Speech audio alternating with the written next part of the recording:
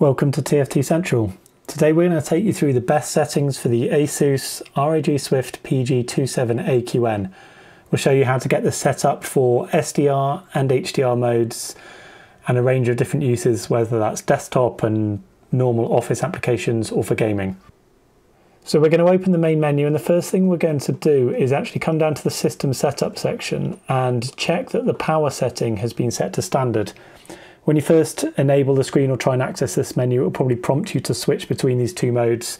So just check that you're running in standard mode, which will give you full access to the brightness range of the screen.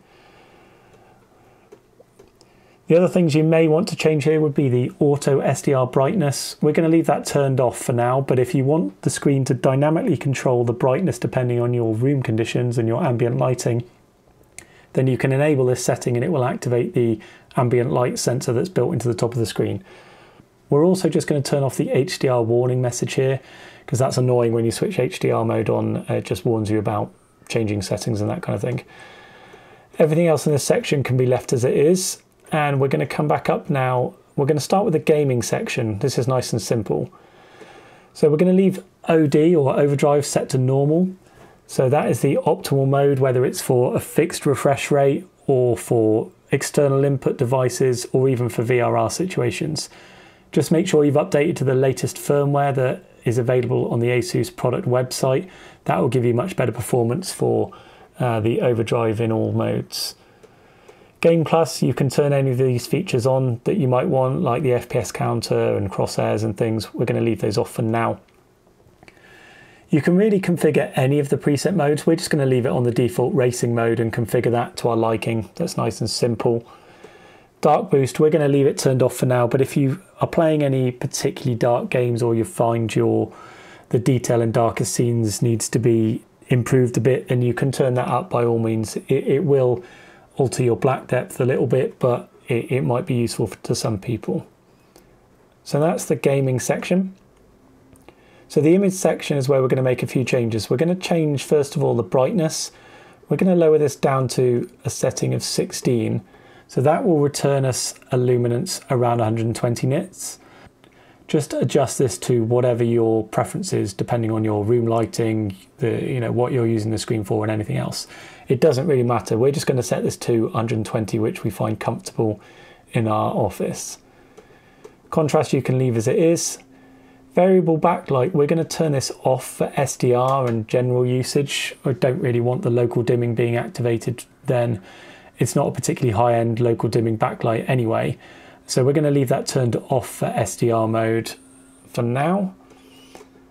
Blue light, we're going to leave that as level 0, but if you are using the screen at night time or for lots of text work or reading or whatever, you can increase that setting if you want and then just turn it off again at the end.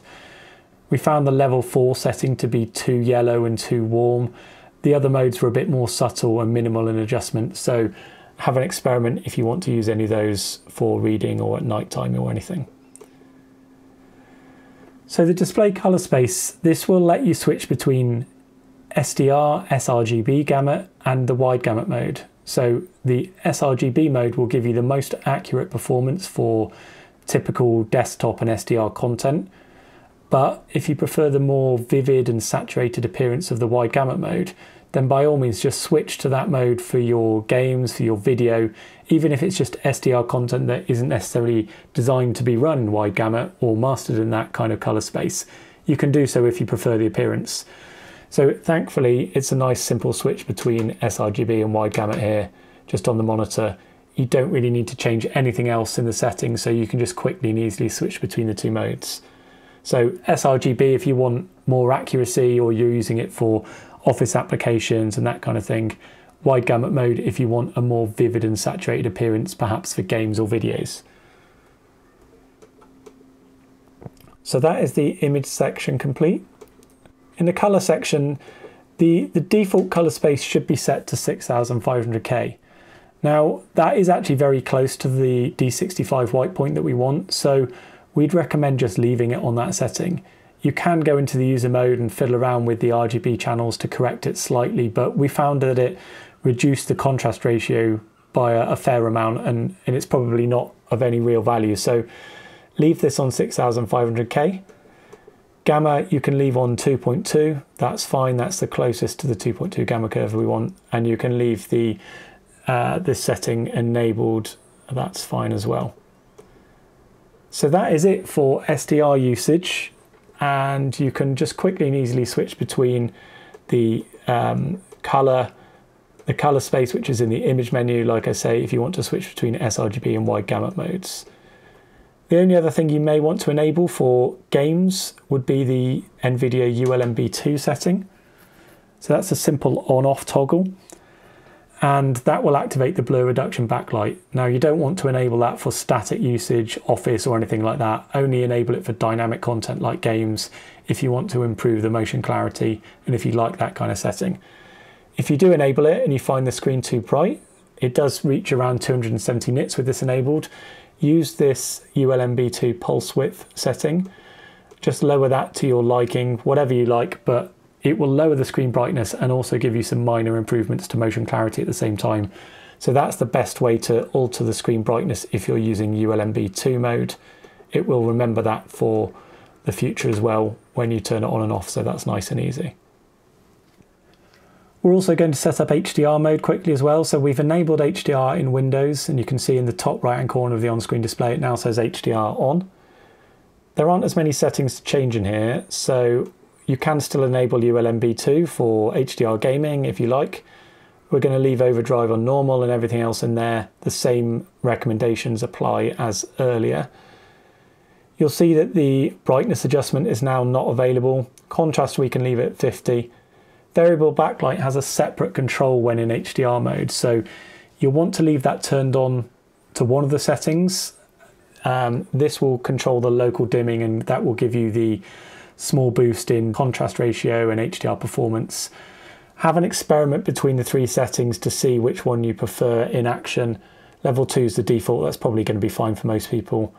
But if you find some of the transitions a bit jarring or too fast or too slow, then you can switch between the other modes to experiment. There's not really any other settings to change in this image section. Color, we're going to leave the color temp at 6500K again. That is very close to D65 white point, so that's ideal for HDR content. And there's not really any other settings to change. We've already turned off the HDR warning message, which will just disable an annoying pop-up that tells you about, if you change these settings when in HDR mode, you might change the setup, but of course that's what we're trying to do anyway. So everything else can be left as it is, and that is HDR mode. If you found this video useful, please give us a like or subscribe for future updates from TFT Central. Any questions, please let us know in the comments below. We'll see you next time.